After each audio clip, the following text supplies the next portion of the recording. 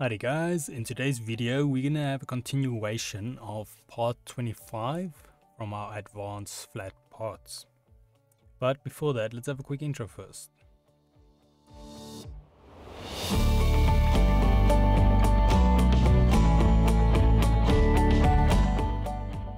So today's video can be found on softwaretraining.co.za. We make short and easy to watch problem solving videos, and we also have daily updates. Otherwise, we're back into the program here. So now, just a reminder, this is a continuation of our previous video we looked at. Last thing we did was we set the diameter of the hole, so that will be D. I'm just going to zoom in here so you guys can see. So over there, D. So now next up, we've got here, you can see the YV, and like I said, this is where it gets a bit confusing because not in all the shapes is it like this. It's only this one so far. But this one should have been a different number, should have been XV. So they've got a YV and XV, but on this side they've got YV. So just keep that in mind. So then let's first look at our YV. Where is that located so we know what's setting. So as we can see here, YV. So this is going to be the spacing between the circles that we've created.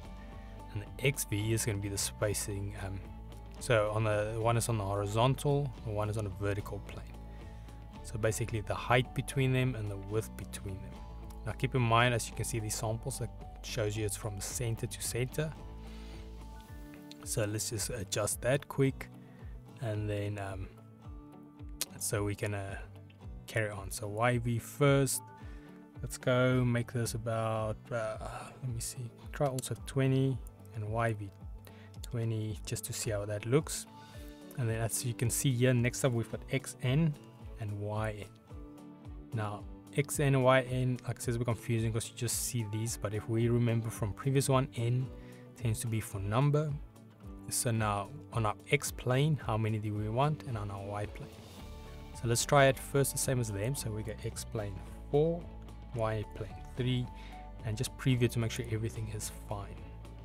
Okay, as you can see, we've got a little problem here. Everything is nicely snug here in the bottom. So let's just see. So we want to now look at our XV and YV. Set these larger. So let's go YV first. I'm going to make this about 40 and 40, and let's see if we have a difference. There we go. Now we can see it's starting to space. This is our side spacing. So now we can obviously just adjust this till we find something that works. Let's try about scale it quite a bit, go 100. Okay, now it's too large, so that will be on our X. So this will be XV, so that's a bit smaller. Try 80, try 60. Let me just slowly go this down till I find something that works. Okay, let's first set this down and we see.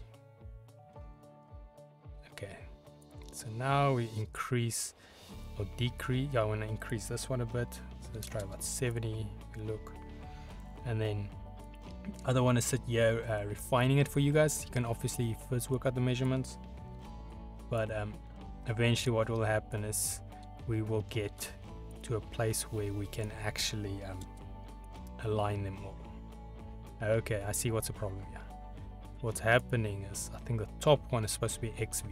So let's try with this 150, 120. There we go. Yeah, so the top one is XV and the bottom one is YV. So that is good to know. But yeah, otherwise that is it on our first quite complicated or advanced shape. So just a quick should I say a good reminder, remember that these two are not the same. So XV is on top, YV is at the bottom, and then the rest you can kind of just follow along. So let's say okay, manual quantity 1, add this to our canvas, and then here we go. We've got a nice advanced shape over here. And then let's head to softwaretraining.co.za. So once again, like I mentioned, we've got a variety of different softwares we do cover, and you can also isolate your search on the top right. If you do not, however, find the training videos you're looking for, just simply go here, request a training video, fill in the mini form, and then we'll do our best to try and make that for you. But otherwise, thanks guys for watching, and cheers.